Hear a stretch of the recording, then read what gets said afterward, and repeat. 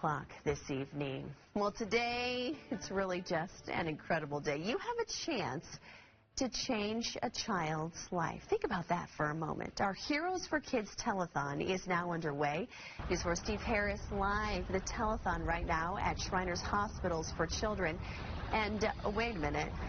Are you a clown? I'm trying to look at our monitors. I am smiling into this, man. I hope you can see that. I do this, I'm going to tell you, as you know, you like it? I thought you might. It's my color, yeah. No, everything's different this year, right? So even the clowns, instead of wearing their makeup, they've got these masks, right, to show that they're the Shriners clowns and doing a great job out here with their balloons. But what I've got for you right now is a story of a couple patients, Grace and Haci. Now, Grace is from Perryville, Haci from Boston. They met at a Shriners golf tournament, became fast friends. In fact, they wanted to do the interview together on a Zoom interview, so I want you to see their story. Check it out. It's like she finishes my sentences when we're having discussions about things, like whether that's school or whether that's Shriners. Like, you don't meet many people who you can talk to Shriners things about. Like, that's part of our lives, I guess you could say. Like, it's a normal thing in our lives.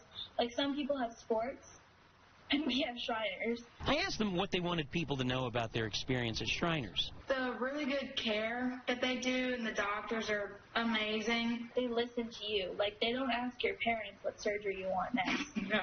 They ask you. They look at you and they go, hey, what are we doing next? And listen to what they said they liked best. I just want to say thank you to Shriners, like, for all they've done for me. Yeah, that's what I would say, too. I would say thank you to Shriners, not just because they've taken care of me and made me into the person I am today, but they've also given me Grace, who's not a friend for a year, who I meet in school. She's a friend for a lifetime.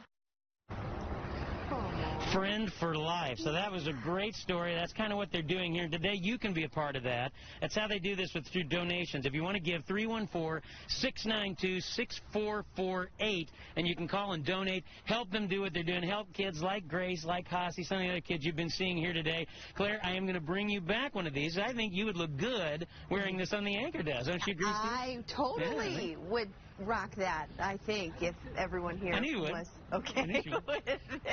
Yes.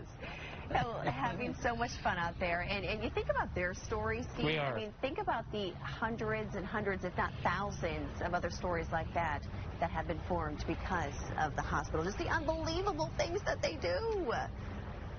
I know. It's great. Yeah, it is. You're having fun out there, too. Steve, thank you so much for all of that. You can donate to the cause right now. And we also did want to mention that they help kids no matter their ability to pay. They do not turn anyone away. You see the number right there on your screen. You can also find everything you need to know on the KMOV News app. Again, the number 314-692-6448. And just think for a moment, if 100 of you donated $10 in the next 5 minutes, boom, just like that, snap of the fingers, $1,000. Let's keep adding to that. We'll take your donations through 7 o'clock this evening.